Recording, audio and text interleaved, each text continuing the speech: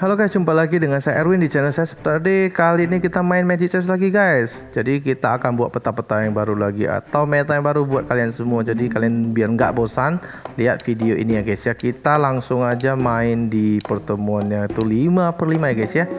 Nah, apa sih meta yang harus saya pakai kali ini? Kalian udah bisa baca sendiri. Kamu lihat assassin saya sudah 3/6 guys. Jadi kita akan pakai meta namanya assassin summon dulu yang pertama. Assassin summoner apakah cukup mendukung dari permainan kita ini guys. Nah lihat, kita masih di tahap 5/5, jadi masih agak enteng. Skor kita sudah 93. Jadi kita beruntung banget cyber ini kita dapat udah 2 bintang 2. Jadi kita coba dapat Lancelot lagi guys. Lancelot kita bintang 2 guys. Kita langsung aja masuk. Jadi saya mau bilang sama kalian ya, oke ini udah dapat cyber dulu. Saya mau bilang sama kalian kalau meta untuk assassin ini guys, ini memang gimmicknya sangat lincah, sangat cepat, tapi kamu harus ingat dia akan kalah apabila jumpa namanya, kalau nggak salah itu magic elementalis, itu bisa kalah. Kemudian juga bisa kalah dengan fighter ya, tapi makanya di sini kamu harus jeli. Kamu harus pasangkan assassin combo kamu itu sinerginya kemana ya. Nah ini misalnya saya pakai combo ke summoner ya, kadang-kadang combo kok salah itu bisa berapi juga. Nah kamu bisa lihat damage sangat cepat, dia pukul orang itu ya kayak membabi buta gitu. Nah lihat hero kita nggak ada mati sama sekali. Nah ini memang saya puas, saya pernah pakai assassin, saya puas banget. Tapi kali ini saya nggak puas, itu assassin kombonya harus kemana. Kemarin kan assassin fighter sudah kita buat. Nah kali ini kita pakai assassin summon yang pertama ya, walaupun kita nggak tahu nanti dia kemana, tapi saya pernah lihat juga katanya assassin empire tuh kuat juga ya. Makanya jadi saya harus simpan empire, karena di Gusion sama Lancelot sendiri itu sudah ada namanya status empire guys. Jadi kamu bisa pasangkan dengan empire ya, itu dari saya sih ya. Nah kita lihat aja, jadi kita nggak usah sombong dulu, kita lihat aja peta kita. Nah ini kita masih berada di posisi kedua ya sementara ya. Nah kita lihat, kita jumpa namanya Brad ya, Brad nih. Makanya kalau jumpa Brad kita lihat hasilnya gimana. Nah kalau saya bilang dua meta ini kuat, dia ya tadi. Nah kita lihat, nah fighter kita kebetulan assassin semua kita.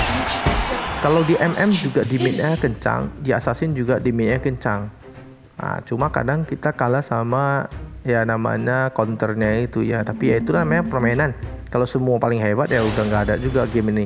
Maka siapa pakai assassin ada counternya. Di sinilah butuh strategi. Nah, Gusion saya dapat. Nah, di sini kenapa? Kemudian kenapa kita bisa pakai meta assassin? Ya, kenapa kita bisa pakai meta magi? Bukan sembarang pakai kita langsung main langsung pakai, enggak ya guys. Itu penuh perhitungan. Jadi kadang-kadang kita pas main itu nggak selamanya juara 1. Pas kita main kita lihat listnya, hero-nya tuh dapatnya kemana. Kayak ini saya nggak pakai meta assassin, mungkin mubazir karena yang keluar terus assassin. Ya pada saat keluar assassin ya kita pilih semua assassin. Nah kita lihat, kita jumpa Adi Putra nilai 91. Dia pakai yang namanya, dia pakai fighter, pakai M4 nggak tahu lah ya. Lihat, kita lihat hasilnya gimana. Nah assassin kita itu lihat. Nah memang dia udah mulai mengecil, tapi kalau untuk segala attack speednya sama DNL nah cukup bagus nih guys. Dia ada si cyber Lancelot sama Gusion ya. Nah jadi kalian jangan anggap sepele sama cyber. Memang assassin ini memang agak sulit dapatnya atau banyak orang pakainya ya. Kalau kamu suka dapat itu sakitnya memang sih sampai ke jantung guys ya.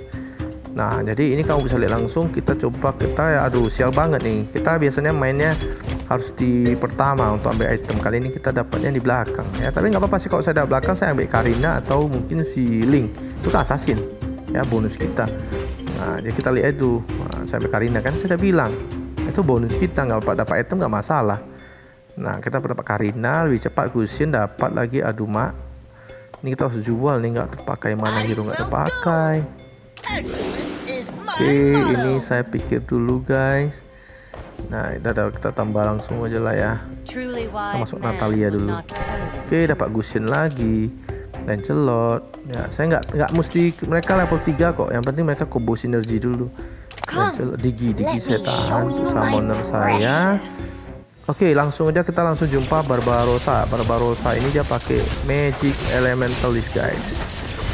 Western ada juga kuat banget lah. Ini siapanya nih, si Esme kombonya kuat. Tapi kalau udah satu patah sekali diculik, nah lihat seharusnya habis. Nah di kelemahan si magi ini guys, dia itu harus punya Western. Ya kalau untuk combo lawan si si assassin, karena si assassin itu kan masuk ke dalam. Kalau kamu nggak pakai western ya habislah badanmu dicabik-cabiknya. Jika mau harus pakai western ya, tapi namanya masih pertandingan awal ya. Nah kita dapat popol kupo nggak ada guna ini sebenarnya. Jual aja, kita nggak pakai lagi lah. Ya kita pakai Empire, Natalia saya ambil. Nah ini si apa lagi Lancelot nih kan sudah bintang 2. Saya harus hemat Selena. Oke, Selena saya simpan. Nah kita lihat lagi ya. Oke, saya sengaja pakai summoner biar nambah satu hero di depan untuk TB aja guys ya. Kita jumpa fighter ya, kita jumpa fighter si exorcist ya, dia masih sangat kuat ya. Ya fighter dia masih sangat kuat. Kita lihat fighter sangat kuat, dia pukulnya ya kayak orang gimana namanya fighter ya. Katanya kalau dia jumpa kayak assassin ini, nah kita pukulnya nggak kuat tapi cepat. Nah kalau assassin ini kelebihan di sana ya aja. Jadi bagi kalian yang pengen meta apa sih, mau main cepat ya assassin lah pastinya. Nah ya assassin udah pasti banget. Ini 5/6, saya tambah nanti 6/6 udah pasti lihat. Gila banget tuh speednya. Nah ini dia Gusion, nggak terpakai dia, sayang banget. Nah ini Saber udah pasti bintang 3 guys. Kemudian ini kita kadang-kadang juga stun point ya, nggak gitu guna. Oke, pada saat masih sini kita tahan. Nanti set ini kan 28, set ini tambah, kita bisa tambah 1 set ini, kita bisa naik jadi 8/8 guys. Jadi ya kadang-kadang kalau saya main game ini kan saya kadang bisa ada 2 tipe, kayak saya udah pernah bilang ya. Jadi satu ofensif, satu defensif. Defensif itu ya kita bertahan poin tapi kita mainan di late game. Kalau ofensif kita gibal habis. Kalau bisa 9/9 udah habis. Nah ini kali ini saya pakainya tipenya ofensif. Kenapa ya? Saya berpikir kalau main di assassin tuh kadang-kadang jangan sampai late game, karena kalau late game tuh bisa berabi ya. Assassin tuh kadang-kadang dia kalau udah 10/10 udah agak kacau tuh. Nah, memang walaupun kita kalah di awal, kita kalah di apa namanya, pengumpulan hero itu, jadi untuk defense-nya itu ya, jadi kita harus pakai. Nah ini saya pakai combo Empire, saya naikkan si namanya si tankernya Tigreal. Jadi Empire ini ya kalau saya bilang dia udah cocok dengan si assassin. Kenapa? Karena assassin itu di Sigusinya udah Empire, Lancelot juga Empire guys, jadi kita udah menang di Empire nya, makanya kita harus pakai Empire ya. Jadi sebenarnya summon 2 itu saya bantu defend dikit aja sih. Nah kita lihat ya, tapi ya nggak apa-apa juga karena saya merasa Empire yang saya pegang itu masih kurang ya. Jadi kemarin saya lihat ada orang main dia pakai assassin 6, Empire 6 itu gila banget itu saya rasa kombonya bagus banget itu. Nah ini kita jumpa Ersan, kita lihat. Nah dia pakai City Grail dia. Dia pakai siapa ini, Supra ya, kita lihat. Nah kalau dia begitu satu remuk, nah lihat kita assassin kita bekerja. Nah itulah dia ya. Kalau saya bilang udahlah, pokoknya kalau kamu main cepat assassin, kalau bisa 9/9 langsung habiskan, jangan terlalu lama. Kenapa? Itulah intinya. Kecuali kamu punya combo sinerginya agak kuat, misalnya ketika bilang assassin Empire itu 6/6, kalau udah oke dah kamu gibal lah sampai habis-habisan ya, kamu tahan sampai late game nggak masalah juga. Tapi kalau kamu kayak gini ya, nah ini Natalia saya dapat bintang 2. Kalau Natalia bintang 2 kasih item ya guys. Ingat Natalia itu dia silentnya yang kuat. Kalau jumpa magic elementalis itu dia bisa masuk dalam kipas semua. Nah itu dia teknik-teknik kita mainnya guys ya. Dan ini saya turunkan, saya masuk kasih order Empire-nya di 4/6, assassin saya kurang 1. Saya harus masuk Karina siap nih ya. Nanti si Jackson saya keluarkan aja, itu Jackson nggak pakai lagi. Summoner kan seharusnya nggak usah pakai, tapi kita coba dulu ini ya guys ya. Kita lihat hasil, kita jumpa si Red Io ini masih mirror guys. Dia fighter MM-nya sama fighter ada ini kadang-kadangnya. Ya saya rasa sih kalau kayak gini biasanya habis ya. Oke, habis, saya yang habis maksudnya. Apa-apa, berarti dia damage-nya terlalu besar ya guys ya, damage-nya terlalu besar. Kita akan ubah strategi, kita naikkan assassin jadi 6. Kemudian kita pasang di Natalia, kita gantilah Natalia, saya kasih biasa Natalia. Oke, saya kasih Natalia untuk lebih sakit ya. Kemudian kamu bisa lihat, nah ini saya dapat 3 bintang 2 Empire ya guys ya. Nah saya harus pasang Jak, saya keluar kamu Jak, ganggu aja kau bangke. Nah 6 combo sinergi 6 ini nanti Jak saya dijual aja, ini nggak pakai lagi guys. Ini saya kasih dulu Natalia. Oke, udah kita kasih nanti ke source-nya si Natalia aja. Ini mana Natalia? Oke, dapat Natalia kurang 1 item guys. Kita lihat hasilnya ya. Sap, Natalia masuk guys. Apa yang terjadi? Habis di depan guys, belakangnya maksudnya, belakang dia habis. Kita harus menang nih guys, harus menang combo dengan 6 ya kan. Itulah dia rusuhnya Odet yang saya nggak suka, kadang-kadang gitu bisa putar gitu. Nah makanya kalau kita punya item lebih kasih Odet juga oke ya. Kasih, kalau kamu bisa dapat buku kasih ke Odet itu udah oke juga. Ya tapi ingat, daripada kalau main assassin itu gak semua level 3 harus kasih item bagus. Itu kalau bisa kasih ke Natalia. Nah, kecuali kayak sini saya ada cyber. Ya oke, ini kita lanjut ke pemenang bonus. Nah kita berada di terakhir guys. Mungkin karena kita terlalu hebat. Ya biasa tuh kalau kita pilih berarti kalah, kalau kita belakang berarti kita hebat atau sok hebat. Oke, ini saya nggak dapat tambah 1 lagi-lagi. Ya sampai golden stop. Ya kita pasang ke Natalia. Oke, untuk menambah damage ini sudah mantap nih. Kalau kombonya harus Selena ini guys. Nah ini saya belum dapat. Ini saya coba 8/8 ya. 3 sudah kalah. Ersam ada putra Angel sudah kalah. Angel atau Angel? Angel lah. Angel sudah kalah duluan dia. Kita harusnya jumpa. Nah lihat Tangerman. Wah ada si Lolita sama si siapa itu ya tadi ya, si apa Baksia. Nah ini kita coba jumpa Exorcist, dia mirror lagi guys. Ini yang kuat tadi nih guys. Kita lihat, oh rumah ada Northern Fail bah, kacau. Untung kita tanker kita kuat. Astaga, astaga kan tadi saya bilang. Nah ini kuat nih si Natalia, lihat Natalianya. Apa yang terjadi? Apa yang terjadi? Lihat apa yang terjadi Natalia. Kalah juga guys. Kesel saya nih ya. Ini kalau saya combo udah kuat nih, apa yang salah nih ya? Pusing juga nih. Oh, coba saya tambahkan siapa Tangerman ya. Berarti Tangerman kita jadi 2/2. Kita cari Tangerman dulu ya untuk menangkis. Kalah. Saya harus dapat si Odette. Saya simpan. Mungkin dia kurang level. Cuma saya 31 nggak dapat upgrade saudara-saudara. Ini si Acok Lingga. Tapi sejauh ini saya masih pemenang guys. Masih 57 dah. Kita kalah, oh my god, si PYB tadi tuh yang kali skala gila sih, 10 dia benar-benar lebih habis. Habis dia apa habis lagi.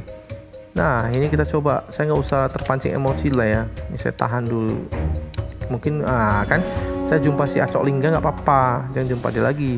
Kenapa ini Acok Lingga mungkin saya bisa taklukkan. Nah saya udah sedot, saya udah bilang ya assassin kita. Nah Natalia tuh kelakuan kau Natalia bang. Oke kok. Lihat tuh Natalia. Lihat Natalianya itu lihat Natalia kejam dia guys. Nah Natalia habis. Udah aku bilang Natalia itu ya kunci di assassin Natalianya guys. Dia udah tahu lah guys ya. Kamu tuh tahu simpan Natalia guys. Kamu udah bisa lihat permainan kita. Nah langsung tusun 4 orang, satu kalahkan satu, tinggal 2 orang. Ini saya jumpa si Exorcist ini, dia 10/10 guys. Kita nggak boleh kalah. Nah saya dapat Odette. Sekarang kita masuk ke bonus. Jadi saya harus pikir bagaimana cara untuk menambah hero saya ya. Dan saya sih berpikir apa ya, kita nggak boleh kalah. Skor kita 57, dia 4. Berarti artinya kita harus sekali dia cari kelemahan dia. Sekali saja dia lemah, kita udah menang. Tapi kalau kita masih ada waktu mungkin 3 kali. Ya, jadi di sini kita coba nanti. Ini saya naikkan 9/9. Saya naikkan Tangerman. Kalau masih kalah, berarti posisi kita juga harus kita ganti. Nah, ini 1 item lagi. Udah tahu ya pasti namanya assassin yang kita harus mempersakit. Saya ganti ke Natalia aja. Yang apa ini kan defense ini kita ganti ke siapa Tangerman aja. Iya, yes, kita dapat Selena guys. Selena udah dapat level 2.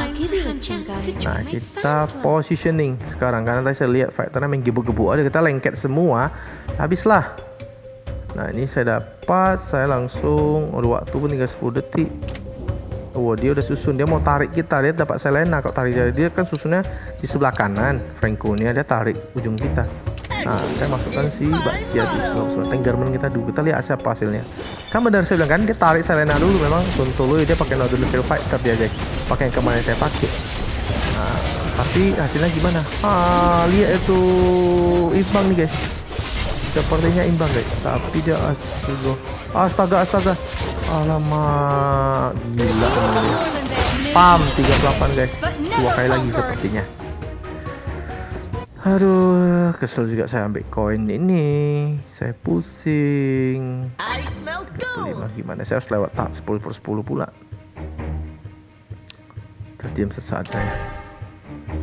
Aduh, levelnya sudah max. Gimana caranya? Nggak dapat 1+1 tadi kita. Gila dah. Ada gila ini, sudah gila. Saya masih bingung. Saya ganti dulu, geser dulu. Dia tarik siapa yang shot nih? Pasti Selena nih. Kita tarik lagi karena dia nggak ganti posisi. Kita lihat dia tarik siapa. Oh nggak kena guys. Selena kita lari. Ngelak dulu kan. Nah kita harusnya menang nih. Harusnya. Alamak, Auroranya. Makan ya Aurora dulu, Aurora. Ya Allah. Astaga, Aurora belakangan mati. Gila lah kita guys. Juara 2 nih paling enggak nih kita. Terakhir penentuan. Ini Mbak San Gokong nih, San Gokong woi. Astaga. Kita butuh siapa nih? 144. Oke. Kita harusnya masukkan si usaha juga ya. Pusing saya. Pesan kita keluarkan dulu. Ini dapatnya tamus. Kita keluarkan. Oke, saya langsung tamus dulu untuk TB ya sementara. Kita coba lihat nih.